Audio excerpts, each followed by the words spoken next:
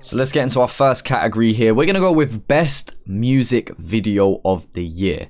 Now, I think that the criteria that I've judged my list off of versus what other people may have judged theirs off may be different. Obviously, you could look at a video and think it's amazing because of its cultural relevance, how memorable it was, maybe just how good the song was, right? Now, we've not got to confuse with how good a song is to how good the video is, because there's a couple of videos in my list that may not be, like, they're good songs, innit? They may not be the best songs that we've heard all year. They're not top 5 tracks I've heard all year, but it's the video that I'm focusing on, all right? That's something that we've really got to focus in on for a moment, because I think some people may have picked their list based on the 3 songs that come to mind first. I may have picked videos based on, like, okay, this person's filmed this and look what they've done with the editing. Look how they've shot it. How creative have they got? Like, we're looking at things like that. So you could say the video is the best video of the year because of how important it was to that artist and how monumental it was and its culture changing. Or you might look at it and be like, look, he shot it on an iPhone, but look how mad my man went in After Effects. There's a difference. Like, is it a good video just because it's high quality equipment? Or can you shoot a video off of an iPhone and it be a one take and it be a better video than the one that had a massive production company? That's something I'm going to leave people to debate, because speaking to a couple of videographers, I've heard a split of opinions. I've heard some people say, well, yeah, if they've invested in that equipment and they're using it right, that should be recognized. And I've heard other people say, well, why can't a video filmed off of a GoPro be like the best thing all year? I kind of see where both are coming from. So mine is leaning slightly more on the side of how well it is filmed and the editing techniques versus just the quality of their camera, despite obviously everything in this list having high quality cameras and it just all looking fucking great. Like, let's just make it clear, if you can have both, that's probably what's going to top the list. So for my list, that's what it feels like. So yeah, let's get into number 5. We've got 1-4 featuring Dutch Valley and Carnage, Better, which was directed by Maddie King. Now I'm presuming Maddie King is a she. I apologize if not, but they have worked with 1-4 quite closely this year from what I can see. Has worked with 1-4 most of their videos. Seems like another good addition to the team that's there, reliable, etc, etc. And Maddie King has really produced some high quality videos for 1-4. Like, obviously we're going to get into the whole 1-4 discussion soon, and I want to focus more on the video aspects and their visuals. But, like, let's look at their visuals this year. They've had some crazy ones, and in my opinion, Better is their best one. Home and Away wasn't on the nominations list, but Home and Away is quite iconic. It's more memorable. If I think of a 1-4 video, the 2 videos I think of is Home and Away and The Message. They're the 2 videos that I picture before anything else.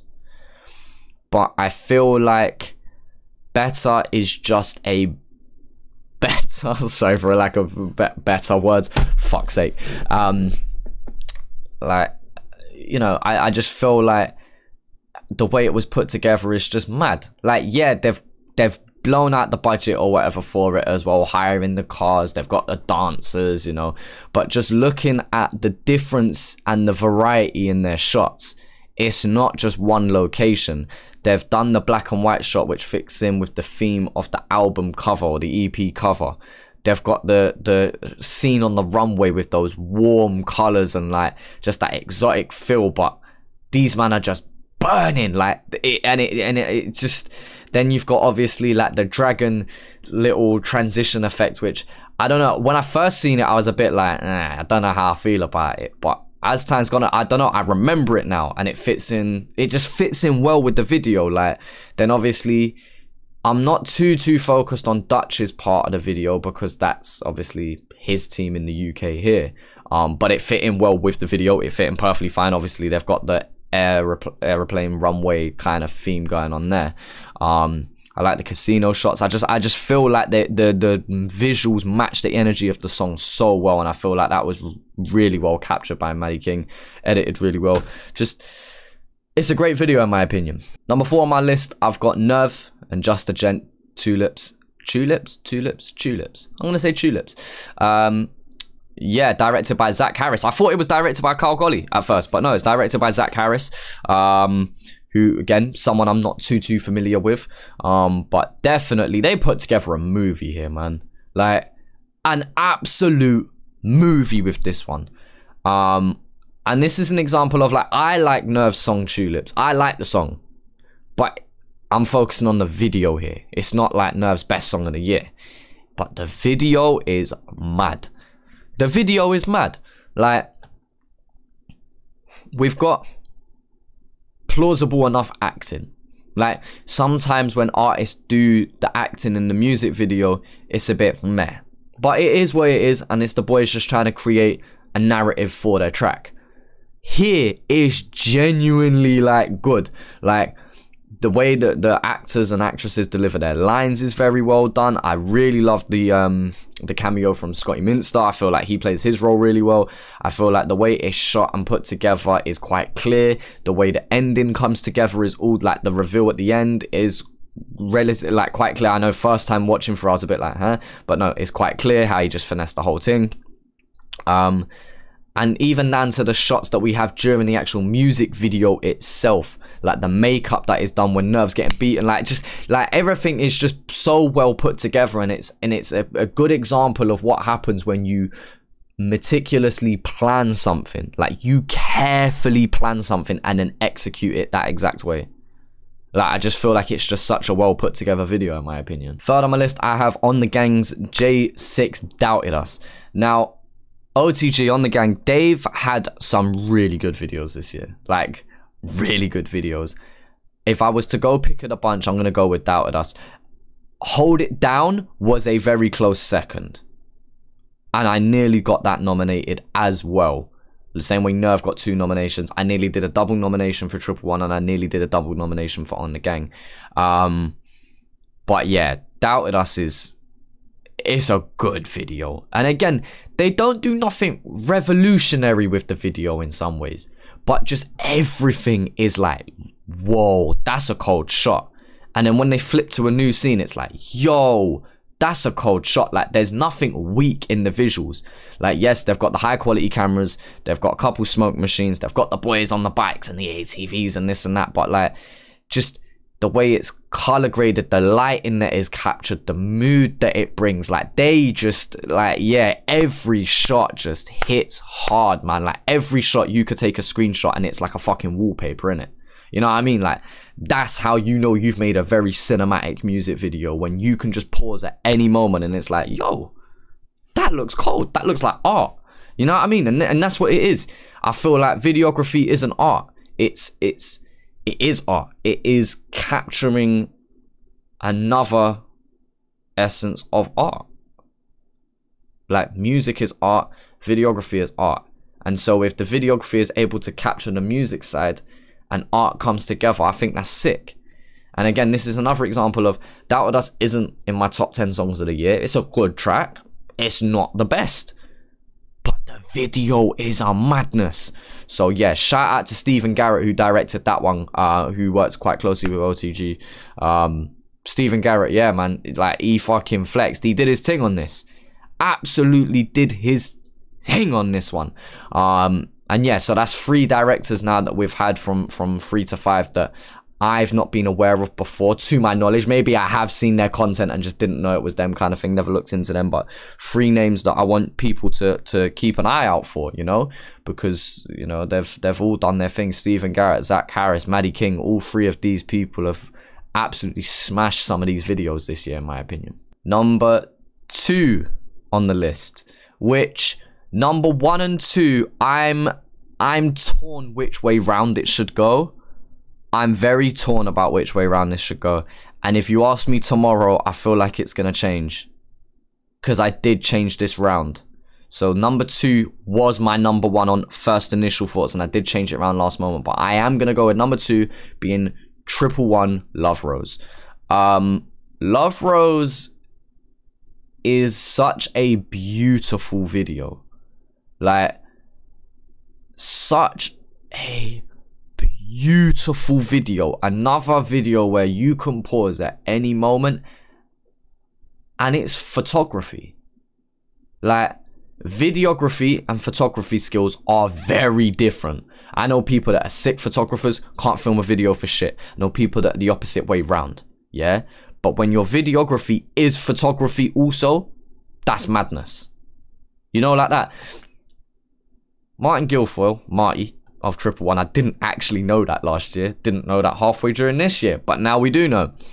Marty's actually a member in 111.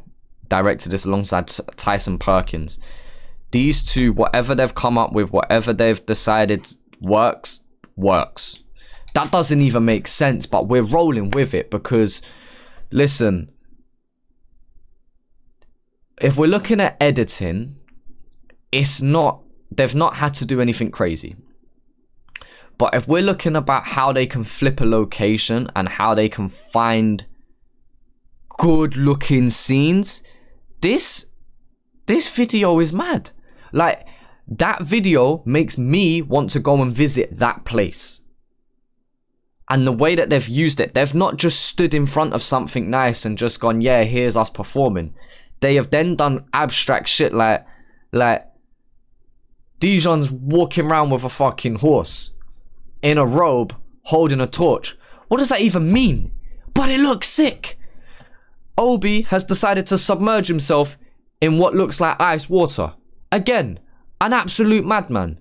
I think he's a little bit more strange for having old women touch him up in the not Selena video, Sunshine video.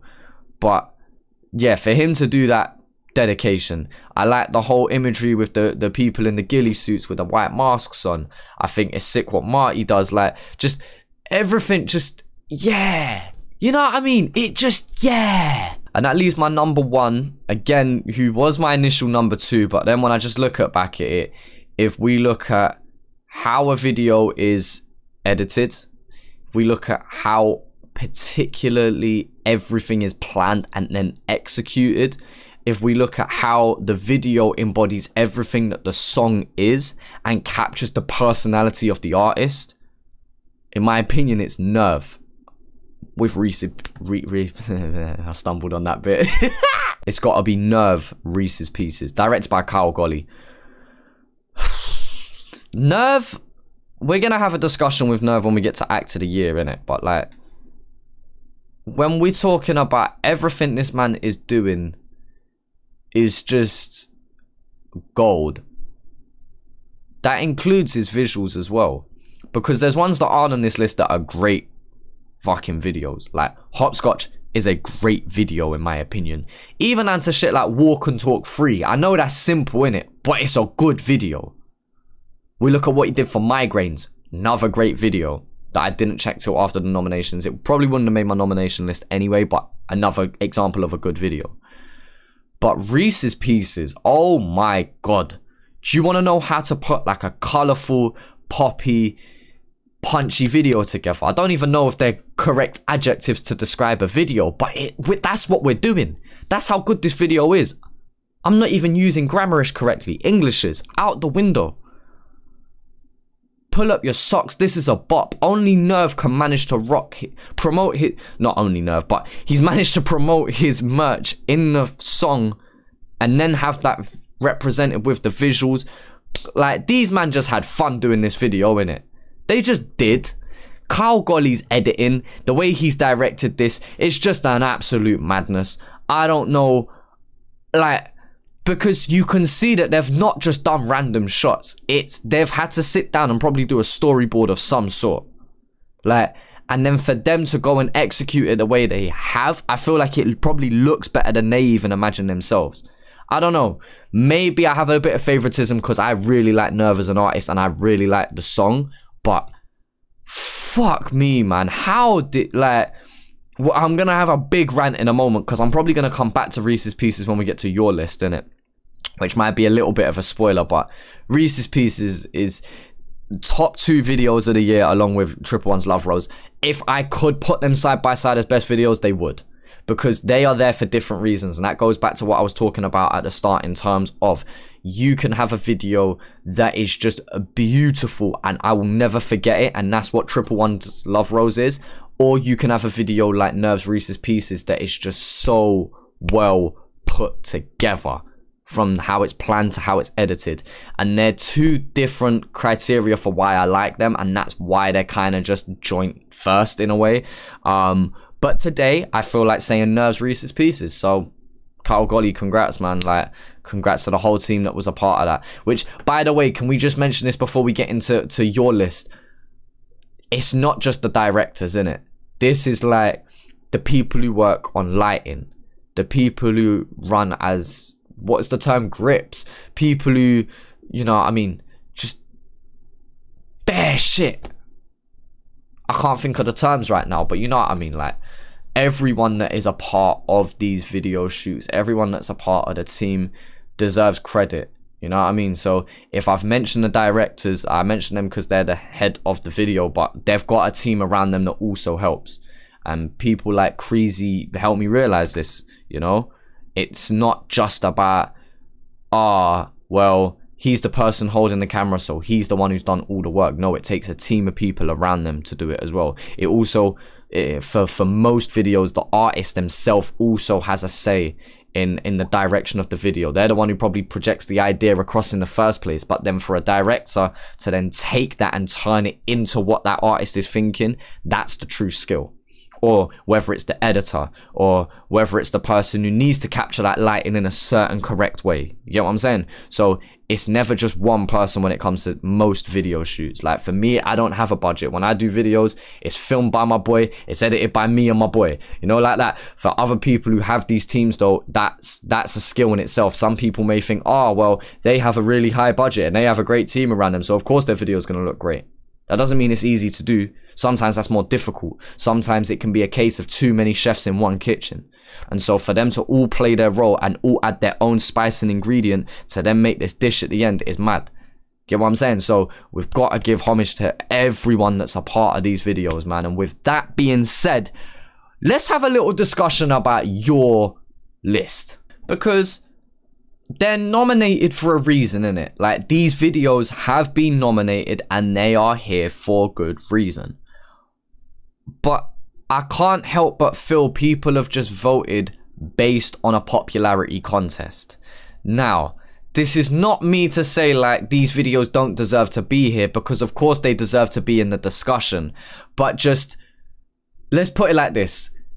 I've only picked one video that is the same as your list.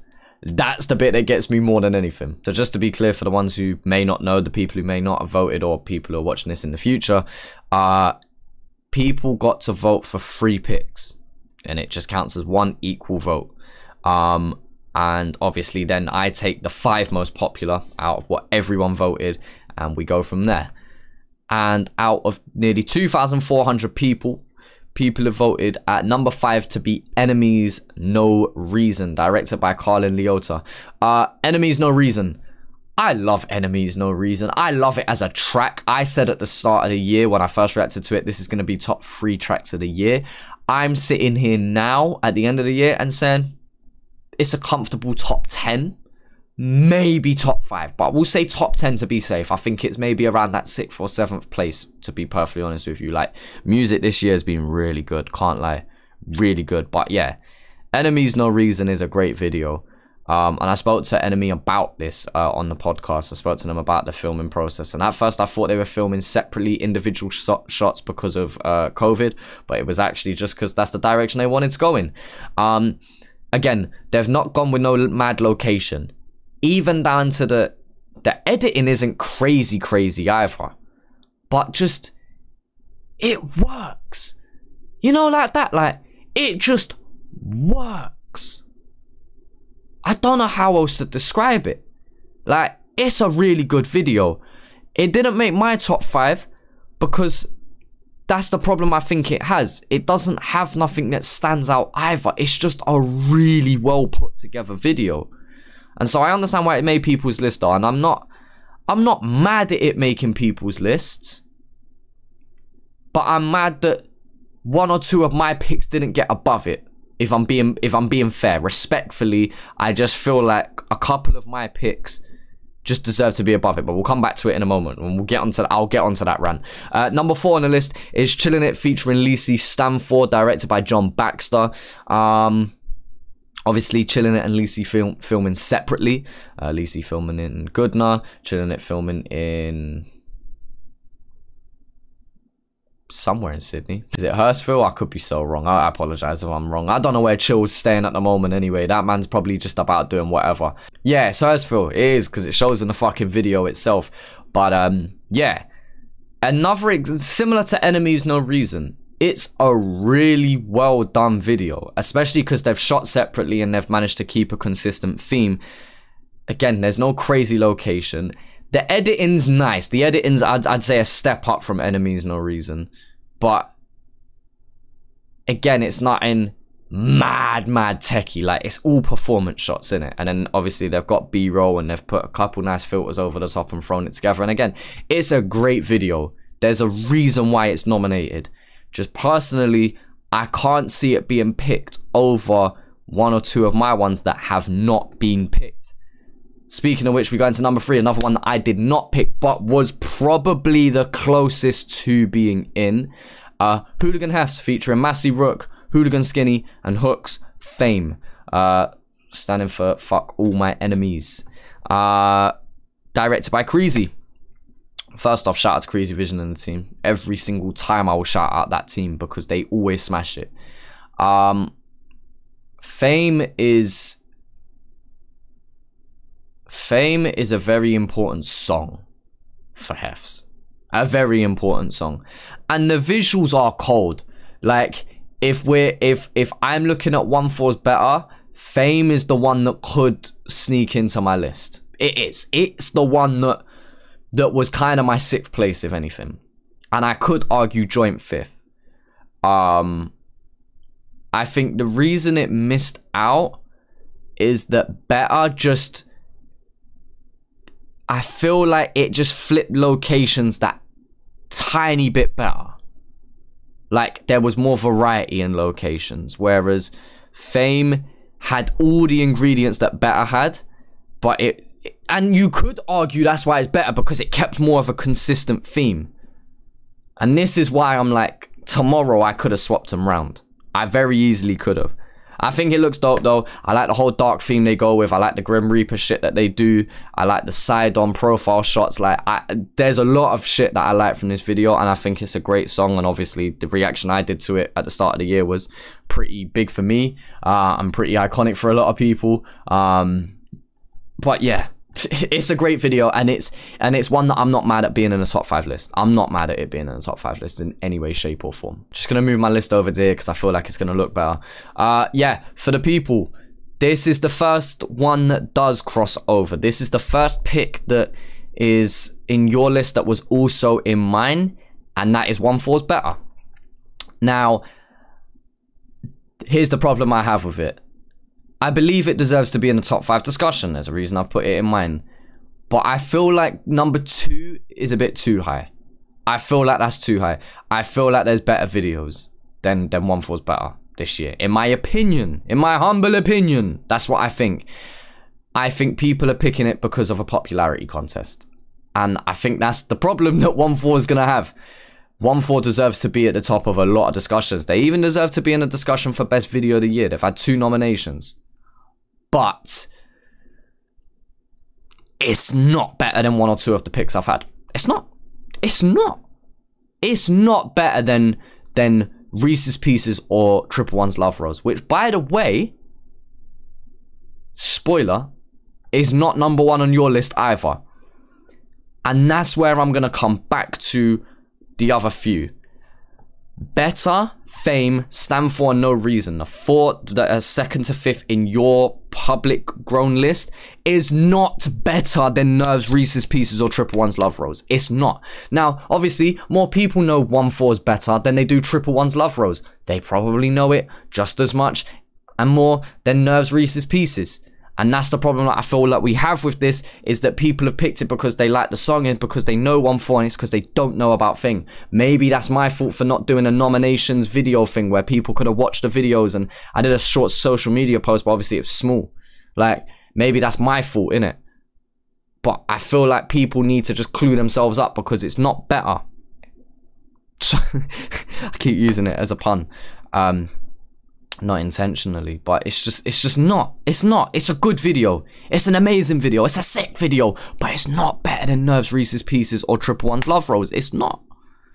And we're going to number 1 of your list. And now this is the one that I'm not mad at it being number 1 in a lot of ways, though. And this is where I'm weird. This is where I'm a fucking weirdo. Because it being number 1 in your list, I get it and I understand it. And I, in some ways, agree with it. But it didn't even make my top 5. Is that weird? And so we get into number 1 on your list. And it's 1/4's Welcome to Prison, directed by 1/4 themselves. Nah. What are we doing here, people? Because I'm not mad at it being number 1 in your list. I'm really not. But at the same time, I am. But I'm not. If we talk about a video that is visually important to a group's or artist's catalogue, it's got to be like top 2. That and the message, obviously. The message was just monumental, and it's something that is rooted in history and we can't really change that. But Welcome to Prison is a big turning point in 1/4's career path. A big turning point. And I feel like that's really well captured in the visuals itself. And for that reason, that's why I'm not mad at it being number 1.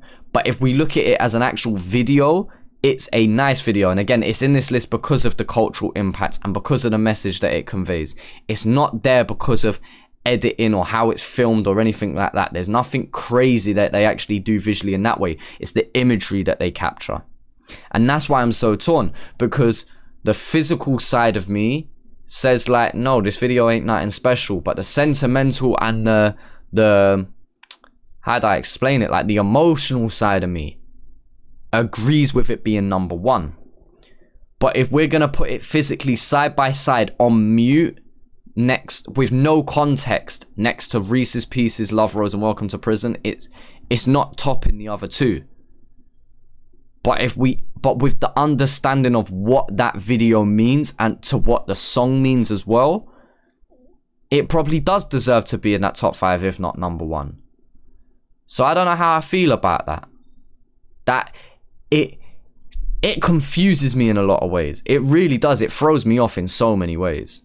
So yeah, the only one pick that crossed over was 1/4's better to mine as well. And otherwise, none of the others make the list. And I just feel like maybe I've picked the videos that are... obviously I'm gonna say this, the videos that are better but they're lesser known songs, whereas people have picked the more popular songs itself. I don't know. There's obviously going to be individuals that have picked a similar list to me that will agree with me, and then there's going to be people who pick the obvious ones. I don't know. Let me know what you think down in the comment section about best music video of the year, because yeah, I don't know. I'm not mad at it though. Although I have my gripe, although I have my personal opinion, I'm not mad at it.